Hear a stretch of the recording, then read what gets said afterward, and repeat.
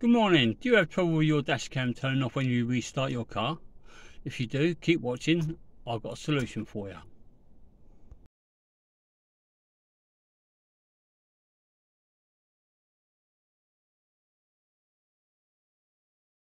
Now, does your dash cam shut off every time you restart your car like mine does? It is very bright in here, so you won't be able to see a lot, but you'll get the gist of what I'm doing. If you can see in the corner of my rear view mirror, or if I can get there with so much of a reflection, but up here we've got the dash cam image. It's so bright that you can't really see a lot of it, but believe me, it's there. Now the engine's running, so we're driving down the road and we pull up somewhere and we turn the ignition off, or we'll turn it back to auxiliary, and the dash cam stays on and it's still running because it's still powered by the auxiliary ignition. And then 2 minutes later you go to start up again and you start the car, and because of the drop in voltage to the cigarette lighter, because the cigarette lighter isn't powered when you crank, the dash cam goes off. So although the engine started again, to reboot the dash cam you have to press the on button. Now doing that every time you restart the car, or remembering to do it every time you start the car, is a bit of a pain. So what we need to do is to find a way to power the cigarette lighter for the few seconds that it takes to restart. So let me show you what I've got plugged in, and we'll go from there. Right, so my cigarette lighter setup, I've got the main plug comes in the center console, and that feeds a quadruple box down the front there, and from there we've got one plug which does the dash cam, we've got one plug that does my phone, and we've got one plug that feeds all the way to the back.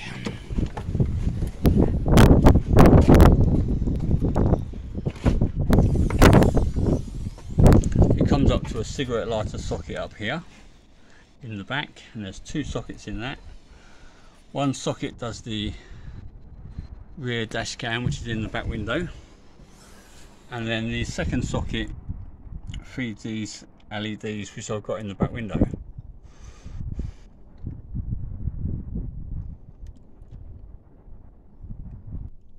So now back in the car. So when you go to crank the engine to start it, it cuts the power off to the cigarette lighter. So the drop in voltage causes the dash cam to go off.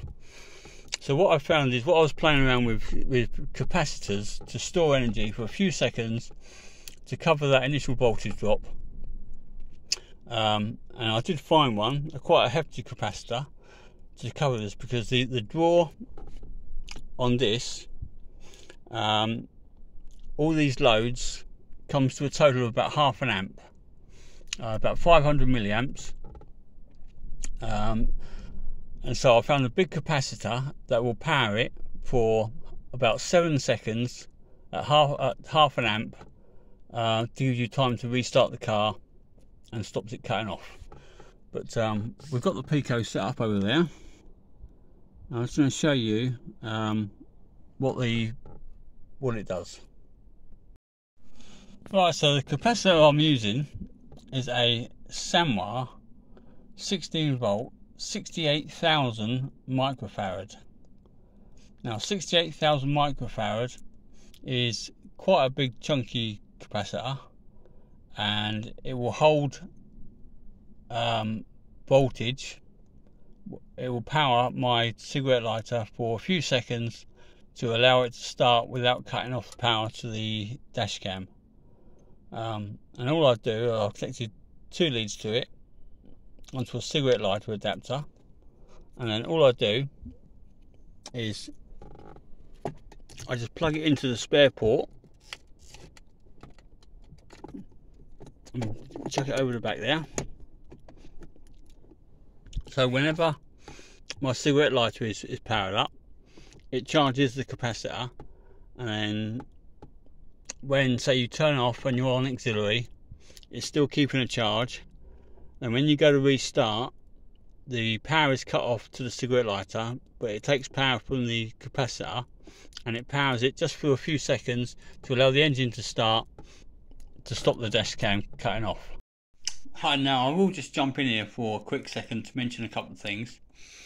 The first thing is this, where I'm plugging it into the cigarette lighter, is only going to be a temporary measure till I can get it hardwired into the loom that goes from the cigarette socket to that first box.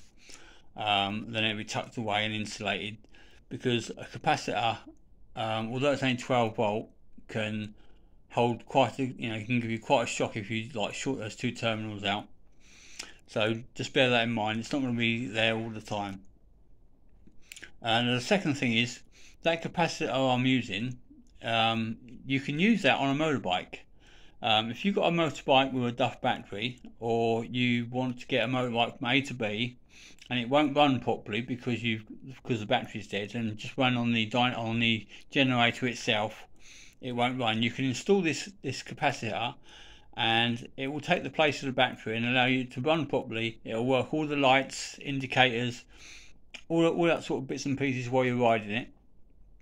The only thing it won't do is power the electric start, so you've got to kick start it, but once it's started you can run it on that capacitor and it'll run all day long. The third thing is, being like I usually do, forget to film things, I didn't show you the setup of the pico.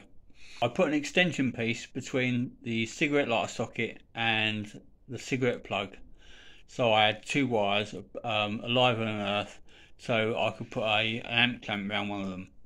So channel 1, the blue wire, was just voltage, and that was clipped to the cigarette lighter, and I'd run an earth from the battery with my power probe into the car so I could get a good earth off of that one.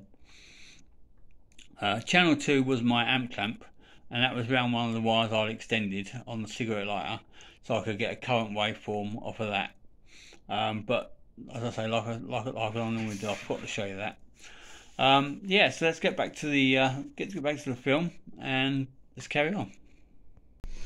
So now with it connected, we can say start the car. The dash cam comes on. Let's turn the radio off. As you can see, or can't see, it's very bright in here, but the dash cam is on. So supposing we pull up, we turn it off onto auxiliary, and we sit there for however long. You can see the ignition light is still on now, so we're still on auxiliary. And then we go to start the car again, ignition on, crank to start, and the sat nav stays on. Problem sorted. Right, now so we're back in the living room, out the bright sunshine, we can see what's going on. So this is where we start off. We've got no voltage and no ampage. We turn the ignition on and power everything up, and we go up to, let's bring the marker down. We've got 12.12 volts on this line here, and we are charging at, what you got banned in there, 982 milliamps. That is for the phone charge, although the phone's not connected. The dash cam, the rear cam, and the rear LEDs. And we get along to this point, and this is where we restart the car, and you'll see the voltage. Let's just zoom in here. Let's get our zoom button.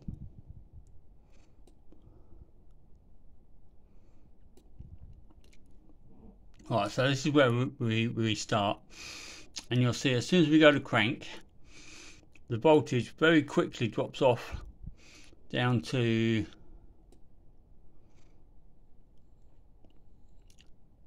about 4.39 volts. And then within a very short time it is down to 2 volts while it's cranking, and then by the time it starts here, this is where it starts again, this is where it starts, we're down to 1.7 volts, and then of course it starts up, and then we're back to just under battery voltage. This is before the alternator kicks in. If we back out of that, you can see a few seconds down the line, about 3 seconds down the line, the alternator kicks in and we are back up to 14.1 volts. Now during this time, the ampage, let's zoom in there again.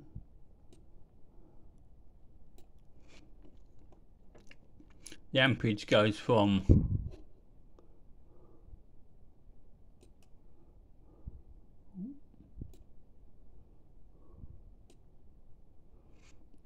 the ampage goes from 995 milliamps, and while we're cranking, it obviously goes down to 0, but pretty much.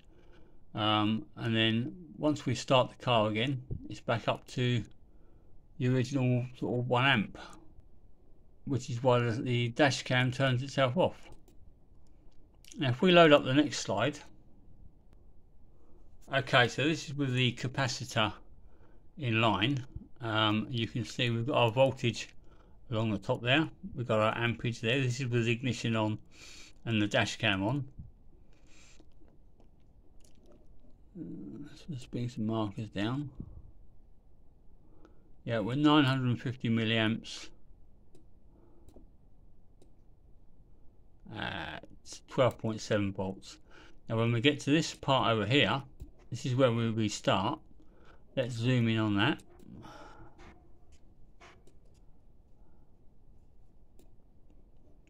Let's get rid of that box over there.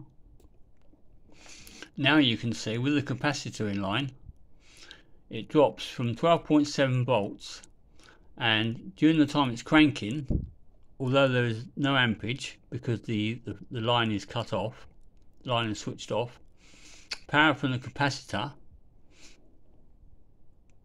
powers it,